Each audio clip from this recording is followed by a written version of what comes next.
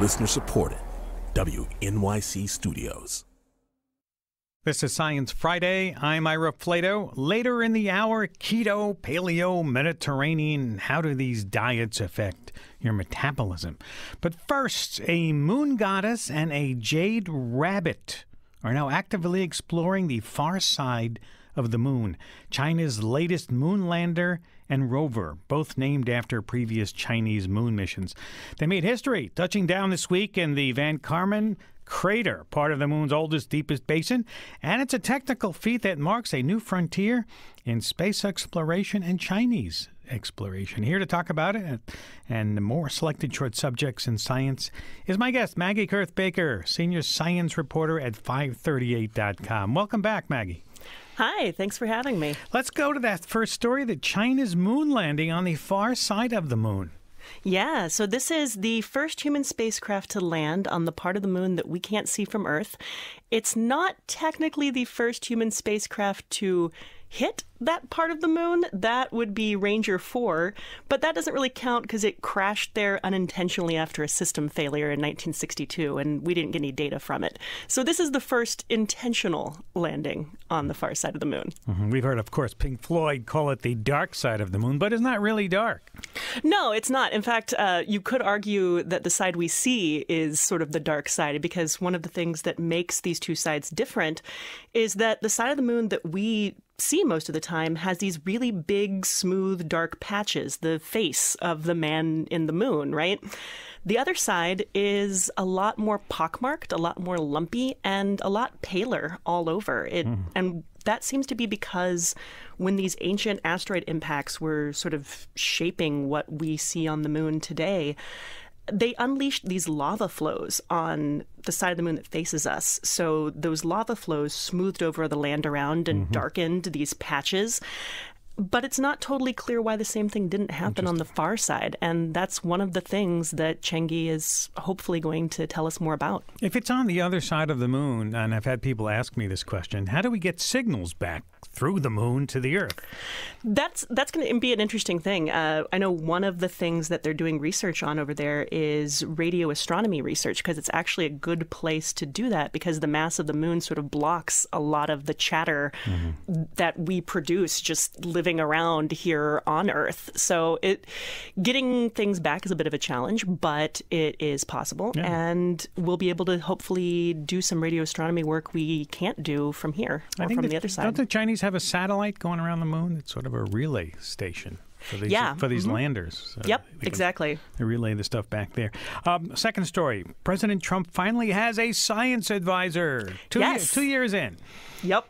Yeah, so for the first time since President Trump took office in January of 2017, the Office of Science and Technology Policy has a director. It's going to be meteorologist Kevin Drogemeyer.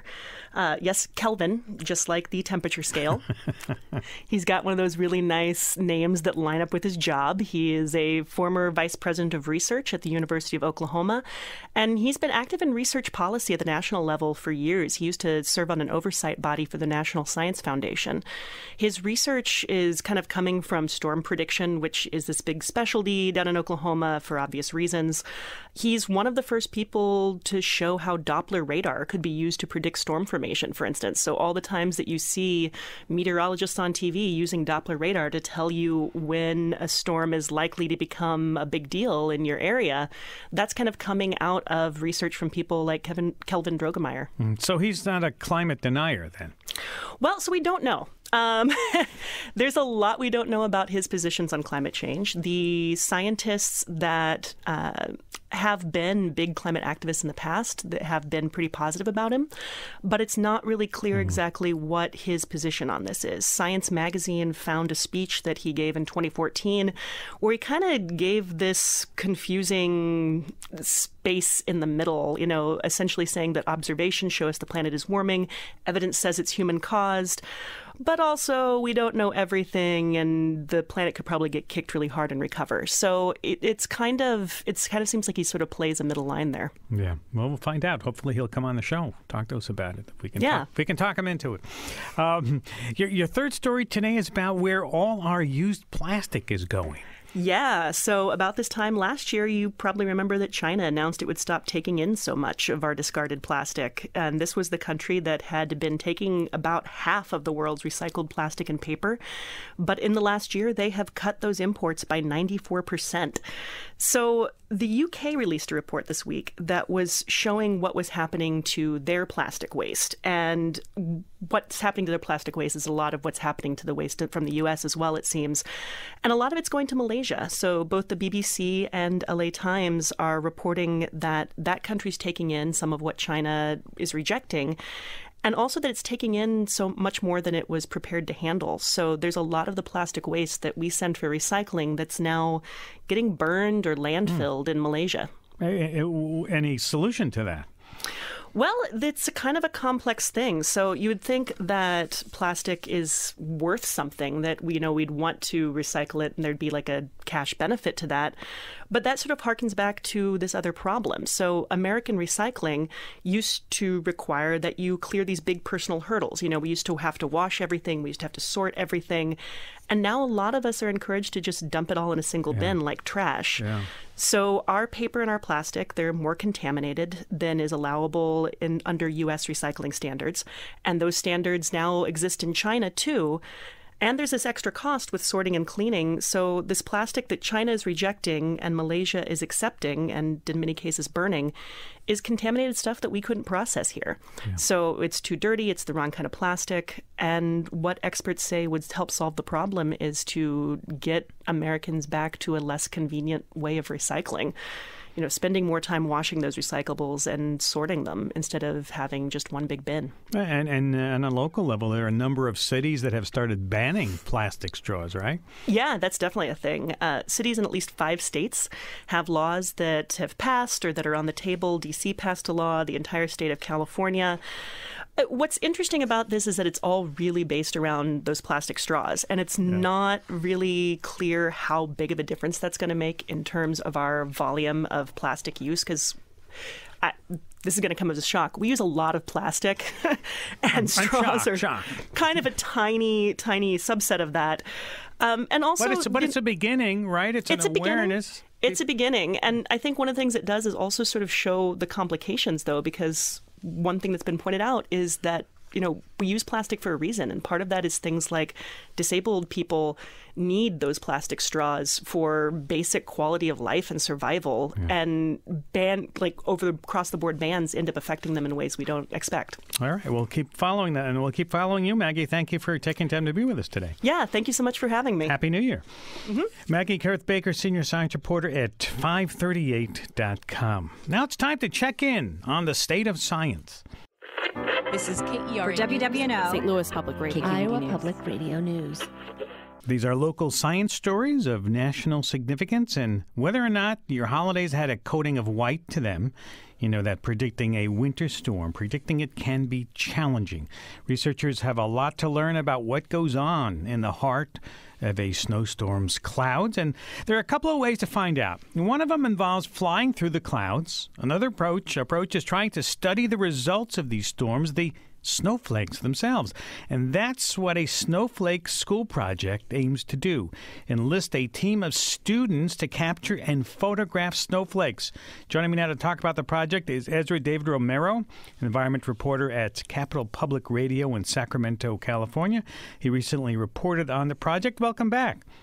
Hey, thanks for having me again. So tell us the point of this project.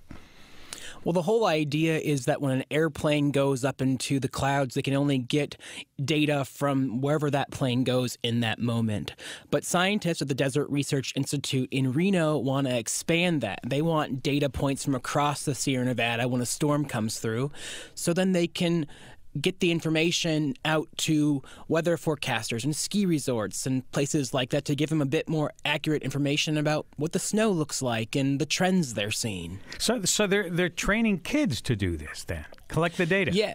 Yeah, they're at about something like between 15 and 19 schools this year. What they do is you have to have a smartphone, and lots of students do, and they give you a rubber band, and in the rubber band is an embedded magnifying glass, and you put that around your phone to line up with your camera. And they give you a piece of felt on plastic, and you put that out in the snow until it's really cold, and when it snows, snowflakes fall onto it, and then you go out and you take a picture of it and you upload it to an app. And then the scientists take that and collect all those pictures. And so there's students across the region doing that, as well as just citizen scientists across the Tahoe region in California and Nevada. So what kind of data are they looking for? What data do the researchers want to get from this project? They want to see what kinds of snowflakes are falling, and by the type of snowflake, the way it looks, what kind of crystals have hooked up together on it, can give them information about whether that storm was really wet, whether that storm was really cold, and what happened when that snowflake fell. Basically, every snowflake that falls throughout a storm tells a story, and that story is shown by how it looks. And so they look at that snowflake and analyze that snowflake to see all that data. And when they look at that data over a region, they can get a sense of what's going on in that storm and maybe even predict future storms and what will happen in the future in that area. Did you try to snap some snowflakes yourself, Ezra? I did. I met with a bunch of kids in Reno, and we learned how to use it on salt at first because it wasn't snowing, and then the researchers and I went up near the Tahoe area and got some snow ourselves and snapped some pictures. And our photos were our snowflakes were a bit broken because it hadn't just snowed. Oh, so it's kind of tricky then. You got to get the hang of it and figure out how to do it. Exactly. They say the best time is to go out when it's snowing and have the snow fall organically onto the piece of felt, and then that way the snowflake won't be broken. Yeah, they're just you're imitating a very famous photographer who went out and collected snowflakes that way. Thank you, Ezra, and good luck to you on your snow hunting. Hey, thank you so much. Ezra David Romero, environment reporter at Capital Public Radio in Sacramento. You can read his story about the Snowflakes Project on our website at sciencefriday.com. After the break, you've heard about all these diets, the keto, the Mediterranean, the paleo, but what do they mean for your metabolism? Should you be worrying more about your metabolism than the actual calories and things? Well, we're going to talk about it with David Ludwig. He's at Harvard. You know him. He's a very famous guy talking about nutrition. We'll be right back after this break. This is Science Friday. I'm Ira Plato. If you've made dieting part of your New Year's resolutions, you are facing a challenge. Which diet to pick? The paleo, the keto, the Mediterranean. Seems like a new one comes by every day. And some of the diets count calories, some of them count carbs. In a recent study in the British Medical Journal, scientists tested out the low-carb idea in nearly 200 patients. And they saw that reducing carbohydrates did have an effect in increasing metabolism, which the researchers said was crucial. So why is metabolism so important in studying diets? Just one of the many questions we all have about dieting, including what about caffeine and artificial sweeteners? And should we rethink our idea of the calorie count? Do you have questions about carbs, fats, what you eat affects your metabolism? Our number is 844-724-8255, 844-SciTalk, or you can tweet us at SciFri. My next guest is here to walk us through it all. David Ludwig is an author on the BMJ study.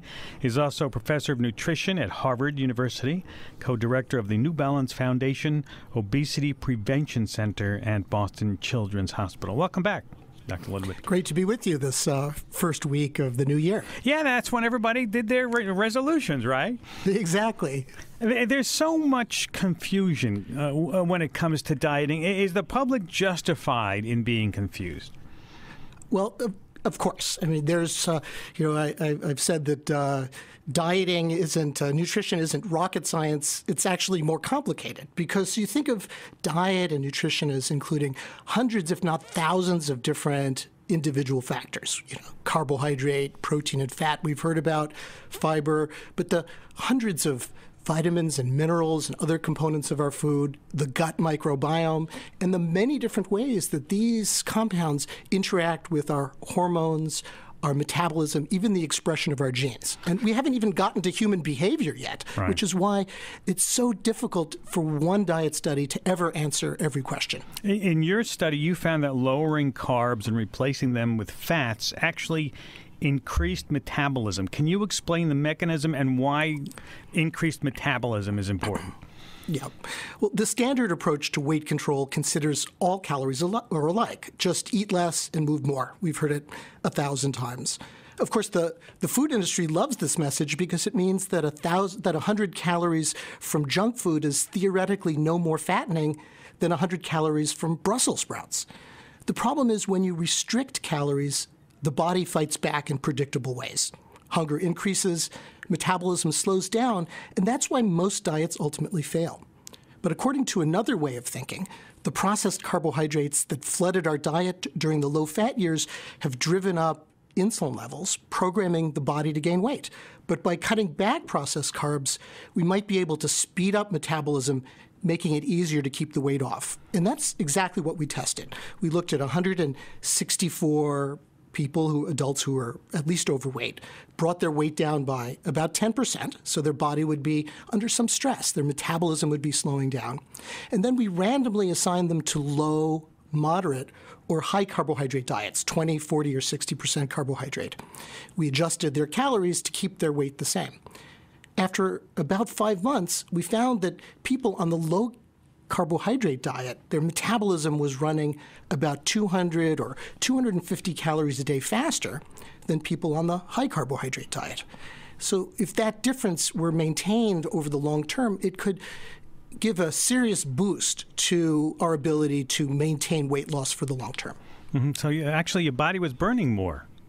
Yeah, burning more, the type of calories that you eat may affect the number of calories you burn. And if this is true, then simply considering all calories are alike misses an important lever, an important tool that we can use to help us succeed with long-term weight loss. Now, a lot of times when people cut the carbs, they add fat. Does adding fat, is that counterintuitive to what you've learned? So, well, that's what we did in our study, although I want to emphasize that even our low-carbohydrate diet didn't eliminate all carbohydrates. It really just eliminated the processed carbohydrates. Those are the ones that digest the fastest. White bread, white rice, potato products, sugar. These digest quickly and raise insulin the most.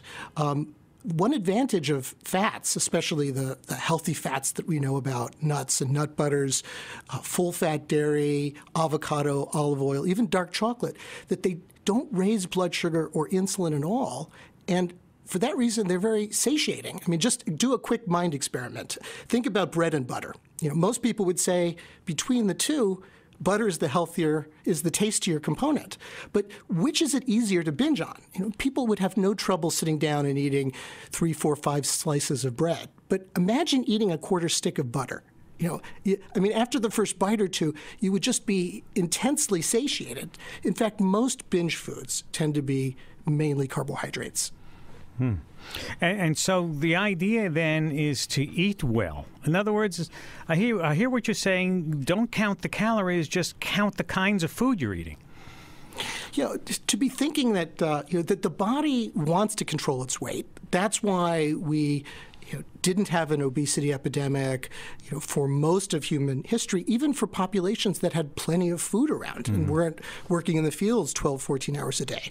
The body is designed to regulate weight just like it regulates body temperature and breathing. But there's something that happened in the last 30 or 40 years that seems to be driving that body weight set point up for much of the population. And according to one way of thinking, the processed carbohydrates are an important part of it. Not the whole story, and certainly not the whole story for everybody. But it's really one of the most likely explanations for why this obesity epidemic kicked off just as we got onto the low-fat diet craze. There were a couple of popular studies out this week that said the Mediterranean diet is still the most preferred diet. What is your reaction to that? Well, first, there's no one Mediterranean diet. That people ate in Italy or Greece was different from Lebanon or Spain. But one component that's typically considered throughout the Mediterranean diet is, well, there are several. One is a focus on whole foods. So the carbohydrates that are eaten are natural and slower digesting, fruits, vegetables, minimally processed grains. And there's typically more fat. Olive oil is almost worshipped in many parts of the Mediterranean. Let's go to the phones, 844-724-8255. Let's see what we got. Let's go to Jordan in Wallach, California. Hi, Jordan. Hi, it's Willis, California. I'm sorry. No problem. So my comment is that your guest has been talking about how if these things were sustained, it could be great for weight loss, but the science shows that 0.8%, that's less than 1% of people that start a diet have kept that weight off 5 years after they've started. And we also know that yo-yo dieting, losing a lot of weight and then gaining it back and then losing a lot of weight and gaining it back, is incredibly bad for your heart and otherwise bad for your health. So my question is, if the science shows that dieting doesn't work, period, and we know that it's unhealthy, why are we still encouraging people to go through this? All right, let's get a question, Dr. Yeah, great question. I love that question. It's how we define dieting. And in fact, what the caller is saying is perfectly consistent with the findings of our BMJ study, that if you focus on cutting back calories, that's been the, sort of the holy grail of weight loss over the last half century, of focusing on eating less, moving more, just getting a negative calorie balance. You'll, of course, lose weight for a while, but the body fights back against that. So our study, and not just this study, but many other lines of research, suggest that the quality of our foods make more of a difference over the long term than the quantity. If you get the quality right, in other words, if you control blood sugar, hormones, you calm chronic inflammation and insulin resistance, then the body has a better chance to find a healthy weight naturally on its own. It's just like, breathing. You don't think about breathing. You can hold your breath, you can speed up your breath or slow it down, but ultimately your body takes over naturally. Body weight could be the same thing. It's over a longer period of time, but there are control systems in the brain and in organs throughout the body that are designed to do that. We've got to figure out what has mucked up this mechanism and restore conditions that will help the body succeed without that struggle. Let's go to the phones to Miles in Portland, Oregon. Hi, Miles. Hi. Go ahead. Well, I've been hearing a lot lately about the benefits of reducing the number of hours in which you can eat during a day, where you would only eat within an 8-hour period and you'd have 16 hours in which to digest, I suppose. I'm wondering what your research or your experience might say about that as a beneficial diet for everyone. Yeah, this is intermittent fasting, and it's very popular, and I think it's a great tool for some people, but it's a two-edged sword. I mean, let's just look around. Many people have difficulty just driving in the car for a half hour without eating. We're constantly snacking, and according to this other way of thinking, it's called the carbohydrate insulin model that we tested in our BMJ study, that hunger is being driven by the swings in blood sugar and insulin levels. So yes, fasting can be very helpful to metabolism, but the first thing we need to do is eat a type of diet that's going to calm down those swings, that help fat cells calm down. And once that happens, people will be able to fast more easily. Mm-hmm. But if you just take a person on a standard low-quality diet, they're going to struggle just going from lunch to dinner without eating, let alone, these more elaborate kinds of fasts. You touched on a couple of points I want to make before we run out of time. How does our diet affect inflammation? Because researchers are always talking about the one of the great villains in our health is inflammation in our body and our blood vessels, things like that. Does the diet affect that?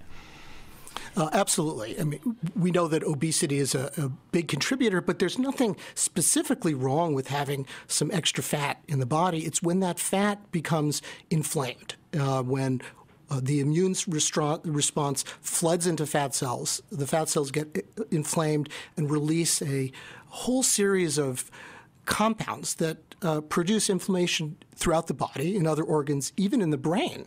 And that sets the stage for the classic chronic complications, such as diabetes, heart disease, maybe even Alzheimer's. Independent of weight, we can calm inflammation down and its sort of twin troublemaker, insulin resistance, by the quality of what we're eating. We know that high-quality fats, slow-digesting carbohydrates, the right amount of protein, lots of natural, unprocessed foods tend to do that. Okay, let's go to the phones to Connecticut. Melissa in Connecticut. Hi, Melissa. Hi, thanks so much for taking my call. I am overweight. I have type 2 diabetes, and I am a vegetarian. So many people have recommended to me a low-carbohydrate diet, but when I look into them, they never really seem very accessible to vegetarians. They seem to focus more on, having a higher protein, which is usually like the lean proteins, like chicken breast and things like that. So I just wanted to know what you would recommend for somebody like me. All right, let me just I remind everybody that this is Science Friday from WNYC Studios. Right. Well, that's a great question. And unfortunately, there's a lot of misunderstanding leading to unnecessary polarization with the vegetarian and vegan community for ethical reasons, tending to favor low-fat diets, and then the low-carbohydrate group tending to favor a more animal product-based diet. But that conflict doesn't have to occur in the modern food environment. You can eat low-fat with a lot of animal products, dried chicken breast and low-fat dairy and egg whites, or you can eat a rich, high-fat diet, which is mostly plant or entirely plant-based, with foods like nuts and nut butters, olive oil, rich sauces and spreads, dark chocolate. So in terms of diabetes, I can't make any specific recommendations for you, but diabetes is, by definition, carbohydrate intolerance. It means the body can't metabolize the carbohydrates from a meal. So for people with that condition, or severe insulin resistance, which is closely related, I think low-carbohydrate diets, which could be plant-based, as we just discussed, are especially appealing. One last question before we go has to do with coffee. There are studies that are showing that coffee is good for you, and not just caffeinated coffee. Something in coffee, right? Yeah, it doesn't seem to be the caffeine per se, because the protection quite consistently is seen once you get above 1 or 2 cups of coffee with decaf or with regular. So why is that? One explanation is that for people eating a typical American diet, very low in quality, very few protective plant substances, antioxidants, phytochemicals, these things that calm inflammation, that for people on that diet, coffee becomes their main source of these plant protective substances. And so we don't know yet what would happen with people eating a very high-quality diet, whether you'd get additional protection. Yeah. But I think we can all feel pretty good, as long as you don't have any side effects from the caffeine. What is drinking 2 or 3 cups a day. 2 or 3 cups. What is the protection you're talking about? The most striking and consistent protection is against type 2 diabetes. And there are some other chronic diseases that seem to be benefited as well. You seem to be saying don't go on a temporary diet to lose weight, but basically a lifetime of changing your eating habits.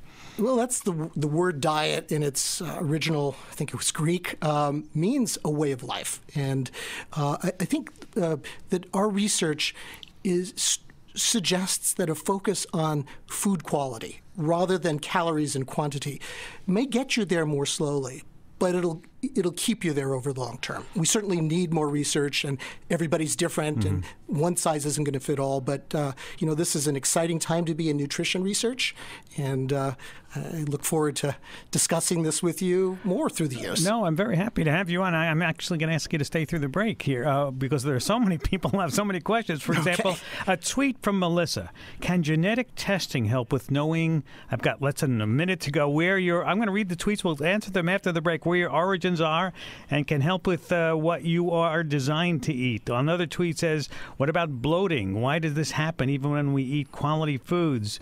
And Chris says, why do some people crave carbs so much more than others? I have always preferred a high-protein diet, low in sweets, and weight has never been an issue. Well, I'll get to those tweets after the break, talking with David Ludwig, from over there, who's the author of a British Medical Journal study. He's professor of nutrition at Harvard University. Our number, 844-724-8255. We'll be right back after the break, so stay with us. This is Science Friday. I'm Ira Flato. We're talking with David Ludwig.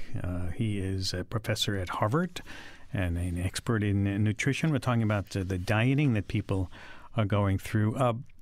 So what is your recommendation? In the few minutes I have left, Dr. Ludwig, what is your recommendation for people who say, I've got to change my way of eating. I want to lose weight, but I want to keep it in a plan that lasts me for a lifetime? Right. Well, I think keep the focus on quality over quantity. I think we now really clearly understand that when you go on a conventional low-calorie diet, hunger goes up. That's the very first thing that happens. And hunger isn't a fleeting feeling. It's a primal biological signal that your body wants calories. And even if you could ignore it, which most people can't even for one day, your body would fight back in other ways with slowing metabolism. We need to figure out how to eat that doesn't exacerbate this body pushback. In that battle between mind and metabolism tends to win. So this is the big debate. Does the relative amounts of protein, fat, and carbohydrate or other aspects of our diet matter there? I think my opinion is that the processed carbs are the main problem here. They drive up insulin. Insulin, you can call it the miracle grow for your fat cells. It programs your fat cells to store extra calories. It may be a subtle effect, but over weeks, months, and years, I think there's a plausible case to be made that that's underlying a good part of the obesity epidemic. So we can focus on cutting back the processed carbs that flooded our diet during the low-fat years, white bread, white rice, potato products, added sugar. Replace that with unprocessed carbohydrates, whole fruits, and you can, minimally processed grains, the way that grandparents used to eat it, and not fear fat. It makes food tasty, and it slows down digestion, doesn't raise insulin. So in my view, fat should be encouraged, not feared, in a weight loss plan. Sound very much like Michael Pollan. Eat what your grandmother ate and shop on the outside aisles of the grocery store. Sounds good. David Ludwig, professor of nutrition at Harvard University and co-director of the New Balance Foundation Obesity Prevention Center at Boston Children's Hospital. Have a happy New Year, and thank you for taking time to be with us today. Great to be with you.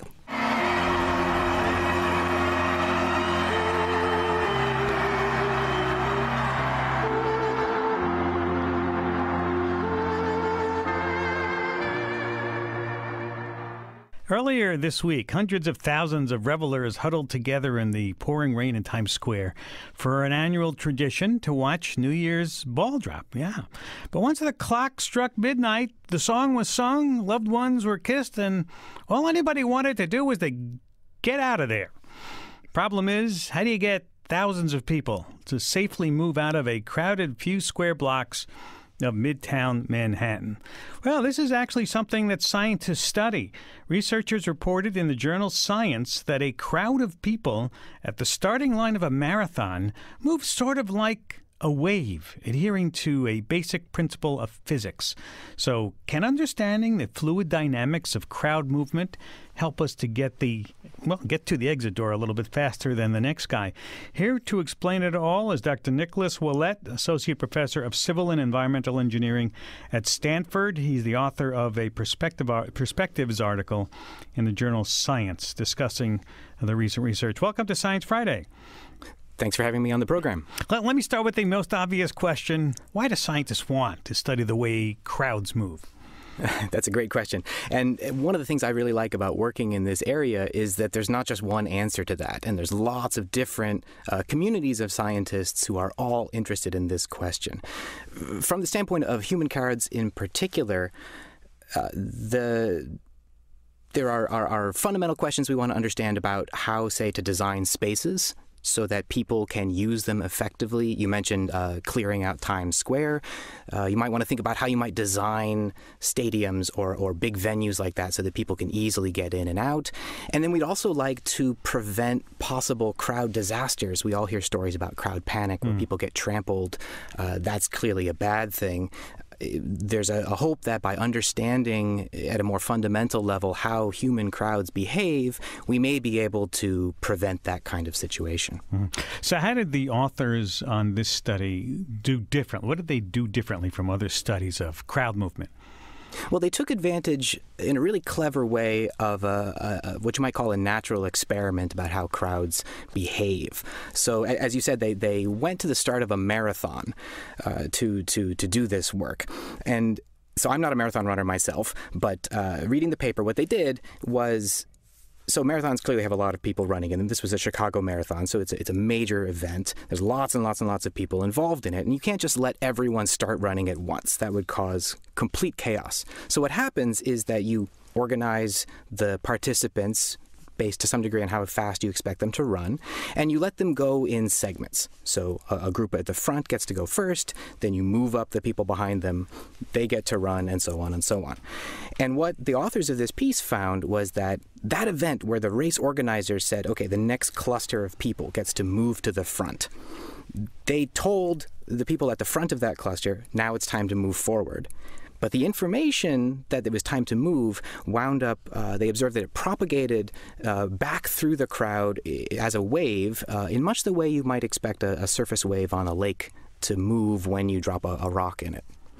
That's interesting. So people can be treated, when you look at a large mass of them, as large particles that we study as waves would move, drops of water, lots of drops of water? That's the idea here. It's clearly not the same in detail, but the overall picture of how you might want to think about the crowd, that's the idea in this paper. And it represents something of a new approach in studying the broad field of collective movements of animals and humans, in that instead of thinking about how to talk about the crowd as if it's made up of people and saying what each individual person does, the new part here is to say, okay, that crowd, that itself is a thing. That thing has properties, and by studying how the whole crowd responds to an external stimulus, we can understand those properties and make a good physics-based model for how it's going to behave. No, you don't study people. You study insects and birds and animals. That's right. Is it correct that you have a little setup in your laboratory of midges that fly around? Midges, yeah. A 5-foot plastic cube, and basically a home for how many midges are in there? I've never counted them all. Thousands? Probably. We're interested primarily in what happens when they swarm together, and our swarming events have something like 50 to 100 midges in them. So they swarm, and do they swarm like birds? Do they swarm like schools of fish, or is it the same kind of action? So the one answer to that is that nobody really knows if all these kinds of animal groups move in similar ways. The major difference between the swarms we study in the lab and what you might see in, say, a flock of birds or a school of fish is that the swarm isn't going anywhere. So a flock of birds is definitely moving in some direction. But these kinds of swarms, you see these in, say, the late afternoon if you're walking around outside, sort of a ball of bugs floating in the air in front of you. It's always right at head height when you're biking through and smacks into your face. Right. So I know that's what you're the talking about. Yeah. Yeah. Can you learn how people then? Is this applicable to how people move in the swarms or groups? We think so. The idea behind all of this is that there's only so many things that can happen in the world. The laws of physics are very constraining. And so by studying some kinds of collective behavior and understanding how you would model that framework that you develop should be applicable to many other kinds of groups, of animal groups as well. In much the same way, the analogy I like to make is that when you think about how, say, materials work, so different kinds of solids, different kinds of liquids, they're all different in detail, and solids are not liquids, they're not gases, but they're all recognizable and understandable as materials, and you kind of understand how to describe the behavior of all of them in some kind of unified framework. If a crowd is moving, and you have a large crowd of people moving, can you treat that, let's say it's 100,000 people in the marathon, or some people in a ballpark, and we see them do the wave or something like that. Can you treat them as like statistically, as you would particles or ping pong balls or something else like that? Absolutely. That's any physicist looking at this, that's the first thing you would think of doing, because that's ultimately what we've been very successful doing for the past 100 years or so in treating things like gases and liquids. We know they're made of molecules. We know how to do the statistics of the molecules and average over them to say something about the typical properties of a whole lot of them together. The wrinkle in animal behavior comes in the fact that animals are not like molecules, and that makes the problem much, much, much more difficult. Molecules have the nice feature that essentially they move randomly in a very precise sense that means we know how to do the averaging. But animals and people are not quite random enough to do that in some sense. So what happens then is that the details of how they move become much more important. And there's various laws of physics that aren't quite obeyed in the same way that make that problem much, much more challenging. Yeah, because the people in that crowd in Times Square, they want to get out of there. I mean, they're motivated to go someplace, but random molecules are just moving randomly. Right. So you have to find a way of modeling that the difference. So I guess you have to split the hairs, right? You have to go somewhere between the statistical model and somewhere between knowing how people or animals act in a certain direction or motivation and find the middle someplace. That's right. And that's the approach that people have taken over the years with a fair amount of success in trying to do this. So the kind of gold standard model for collective movement of animal groups is what technically gets called agent-based modeling, but really you can think about it as thinking about the crowd really, or the flock, as being made of individuals. And what you do then is you take each individual and you give it some rules. You say, okay, typically for a flock or a crowd, the rules are something along the lines of don't get too far from everybody else, don't bang into them, so don't get too close, and if you're not too far, not too close, then try to go in the same direction as everybody around you, and that will maintain some kind of smooth motion. And if you put that all... Sorry. I'm sorry, go ahead. If you put that all together on the computer and you simulate that kind of model, you get a result that looks qualitatively really, really nice. And so nice that this kind of model has been used in the computer graphics industry, in CGI in movies, and in video games for 20 or 30 years now. This is Science Friday from WNYC Studios. I'm Ira Plato, talking about modeling crowds with Nicholas Ouellette, Associate Professor of Civil and Environmental Engineering at Stanford University. When you're a civil engineer, I mean, I imagine you engineer, or civil engineers, they model buildings and highways and things. Do you use the kind of information you learn about crowds in constructing things? Not in construction per se, but I think there are a lot of really exciting ideas or ways that engineers are thinking about using this kind of paradigm, these kinds of models in the future for engineering projects. So I'm at Stanford, so I live in Silicon Valley, home of self-driving cars these days. So it's very likely that in the fairly near future, we're going to have a lot of autonomous cars running around on the highways and on the roads. And the most basic thing that you'd want to have happen in that situation is the cars don't run into each other. Yeah, I hate it when that happens. Yeah, that's typically not a good thing. That's sort of at a fundamental level exactly what the kinds of animal groups are good at doing. The difference, though, in how engineers have traditionally made that kind of system work and how animals do it is a question of who's in charge and where the control, if you will, comes from. So if you think about a normal engineered system, we like to know where everything is going. We like to have someone in charge who knows all the information and can give specific instructions to all the individuals. That's, in some sense, how the air traffic control network works. You have people sitting there, they know where all the airplanes are, and they make sure that everything works smoothly. Now, birds say, or even human crowds, that's not the way it works. No one's in charge. No one's telling each individual bird in a flock what to do, and yet the whole system functions really, really well. Birds look at what's nearby, their local neighborhood of other birds near them. They do something, they behave in some way, and the whole system works really, really smoothly. There's then interest in taking that kind of idea and applying it to something like self-driving cars or swarms of drones to achieve the same kind of robust, well-controlled, fault-tolerant system without any kind of pinch points that may lead to failure. But those animals must have a way of one animal, the lead animal, or whatever animal is leading them to communicate with the rest of the other animals which way to go. Well, typically we actually think that there is no lead animal, so that the properties of the group, the fact that the group is there and functions, is what we call an emergent phenomenon from all of the little local interactions. And that's so if you think about a really big flock, thousands of birds, say. A single bird cannot see across the entire flock. It has no idea what's happening on the other side, and yet the whole thing functions as a unit.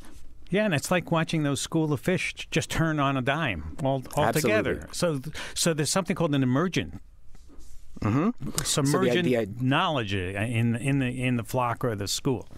Yeah, and people talk about swarm intelligence and things like that. That the group has some kind of emergent intelligence, reaction to its environment in some kind of coherent way that is not top-down controlled, but rather just comes out from all of the little local interactions happening together. And we don't know what that is. We don't exactly know how to do that, no. Yeah. But we'd like to, because we're talking about swarms of bots or, cars moving on. Exactly. And one of the things that this field has discovered over the years that I think is very robust at this point, that we all agree on, is that one of the cool things is that it doesn't take much individual intelligence or complexity of the individual units in that flock or swarm in order for the whole group to do something complicated. Fascinating. So that's really nice from the standpoint of robotics, say. So you could design a whole lot of simple, relatively stupid robots where the ability to accomplish a complicated task comes from getting them together rather than having to build each one with a whole lot of processing power. Yeah. I read the Michael Crichton novel about that. Thank you. Yes. Thank you, Dr. Nicholas Ouellette, Associate Professor of Civil and Environmental Engineering at Stanford University. Have a Happy New Year. Happy New Year to you as well. Charles Berquist is our director, senior producer Christopher Intagliata, and our producers are Alexa Lim, Christy Taylor, and Katie Feather. We had technical engineering help from Rich Kim, Sarah Fishman, and Kevin Wolf. And you know how to reach us. We're all over the place on Facebook, Twitter, Instagram, and your speakers. Even if you miss something, your speaker, ask it to play Science Friday. You'll get the latest episode right there. So every day now is Science Friday. Happy New Year, everyone.